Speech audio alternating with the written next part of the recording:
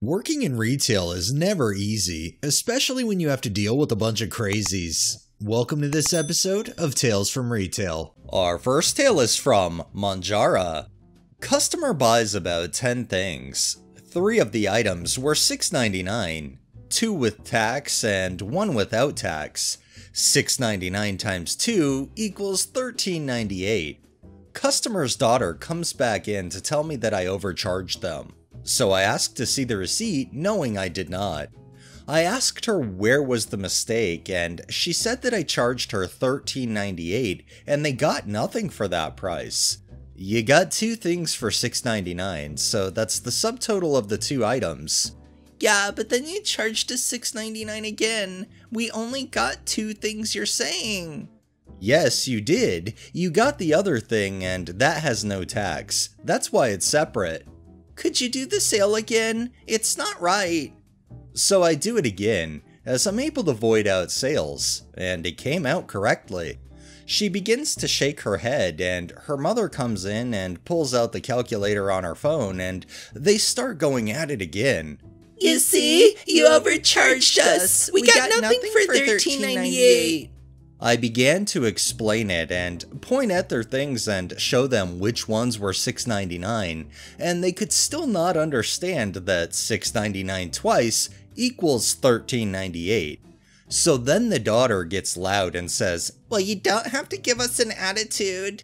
And I said, well, I shouldn't have to explain things with apples and bananas, so you could figure out that $6.99 times 2 equals $13.98. 1 banana plus 1 banana equals 2 bananas. In disgust, they look at me and tell me that it was wrong. The amount they got on their calculator was not equaling the amount on the receipt because they forgot about taxes. I just don't know how these morons get through life.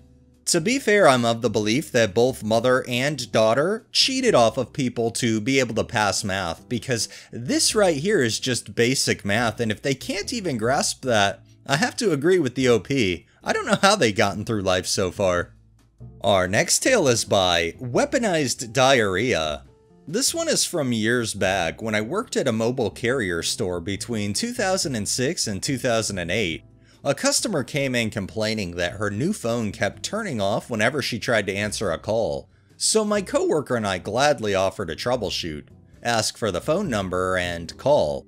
I picked up the call and it worked just fine. The lady asked how I did that, and I said, I pressed the answer button. Maybe the battery was going dead when you tried? She insisted the battery was fully charged each time, so we tried 2 more times just to show her.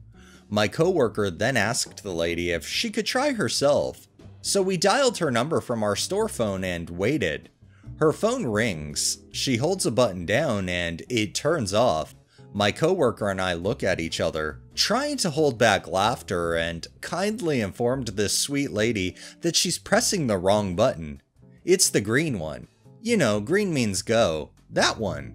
I've never used that button before. I think my press while ringing button isn't working. The green button is the only one you're supposed to press when it's ringing, unless you want to ignore the call. Then you use the red one. That's not right. It says it right there. PWR, press while ringing. That was one of my most memorable days from that shit job. I definitely remember the pre-2010s, and when cell phones started becoming more and more prevalent and more people were having them, and there was just so many people who didn't know how to use them. I think I'd be in the same boat if I was an employee trying to help somebody like this. I'd have to contain my laughter, but I'd still help like they did. This next tale is from Understanding C 7999. I used to work in a specialist running retailer where we sold running shoes, clothing, and accessories. What set us apart was that a lot of staff were runners, and we really took our time with customers to make sure they got the right things. A lot of the time we'd be talking people down from buying the most expensive shoe, jacket, or watch to help with their running if they really didn't need it, or it would be actively bad for them. Example, very expensive shoes that did not match their foot shape, so would likely cause blisters. As you can imagine, This used to take a lot of people by surprise, that we wouldn't just automatically sell them the wrong thing to make more money. And we built a lot of trust and got a lot of repeat customers that way. Slowly, catchy monkey. Anyway, the company grew and got taken over as the original boss sold up to enjoy their retirement. I'm working in one of the shops one day and a customer comes in asking for a really obscure accessory for a running watch. He knows what it is, but is only fairly sure it'll do what he wants it to do, and wants to see if we've got one. Fair enough. I check and we don't, because it's really obscure. It's not even registered as a product on the till, and knowing how the special ordering system works for non-stock items is, you have to pay up front and there are no returns unless it's faulty. I let him know that it'll take about 2 weeks to get in, and if it doesn't work for him, he'll be stuck with it. But Amazon has loads, can get it to him tomorrow, can sell it for cheaper than we can buy it, and he's got the option to return under distance selling regulations. I say to him it's best to go down that route as it'll be quicker, cheaper, and less risky for him that way. This is quite honestly the type of advice the company was built on. If there's a better way for the customer to do something, let them know. His response, and he was almost welling up with tears and anger. So you're telling me you won't order me one in? I just can't believe it. You guys have really gone downhill since you were taken over. Yeah, pal. Sorry for giving you the same sort of advice that was built on the company's reputation for 30 years. Only time I actually laughed at the ridiculousness of someone in front of them.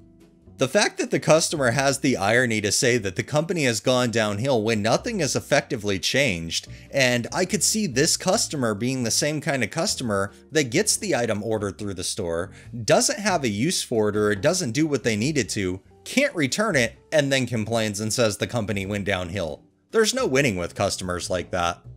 Our next tale is by Discreet Screams.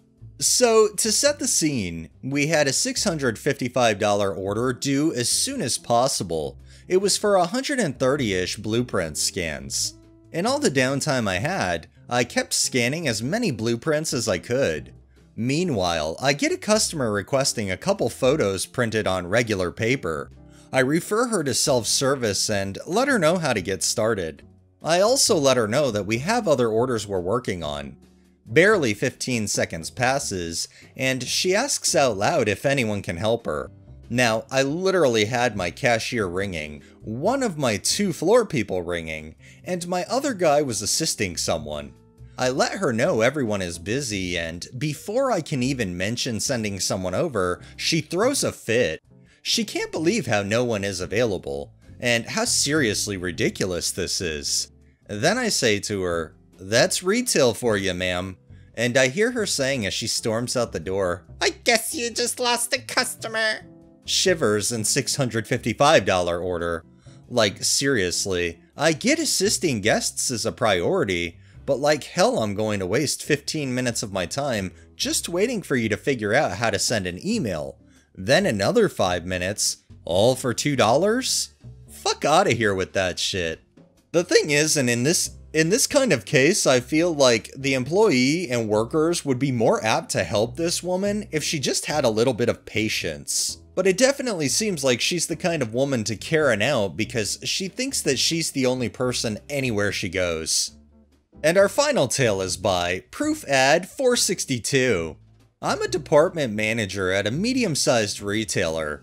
One day I was directing staff on the floor when a guy strolls up and asks if he's interrupting me. I smile and say, "No, you're good, what's up?" He then proceeds to scowl and say he's going to ask someone else for help, then comes back a second later to ask my name to complain about me. I'm the person he has to complain to. This stuff happens pretty often. One time a lady interrupted me while talking to my dad about my dying mother while I was on break. She cuts me off mid-sentence with my dad and says she doesn't want to hear about my personal problems. I told her that's fine, I'm not working right now, so she can ask another associate if they can help her. Then called one of my coworkers over to help her. She complains and I get a page for customer assistance. It's the same lady, so I walk up and say, "This is regarding me, isn't it?" Apologized and reiterated I wasn't working at the time.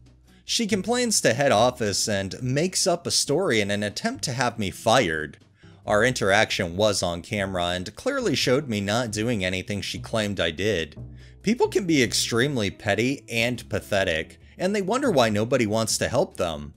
I can't help but wonder if this Karen literally went store to store that day just trying to complain, because at some point, once you complain over dumb, petty things, you have to ask yourself if you're actually complaining for a legitimate reason, or if you're complaining just to complain.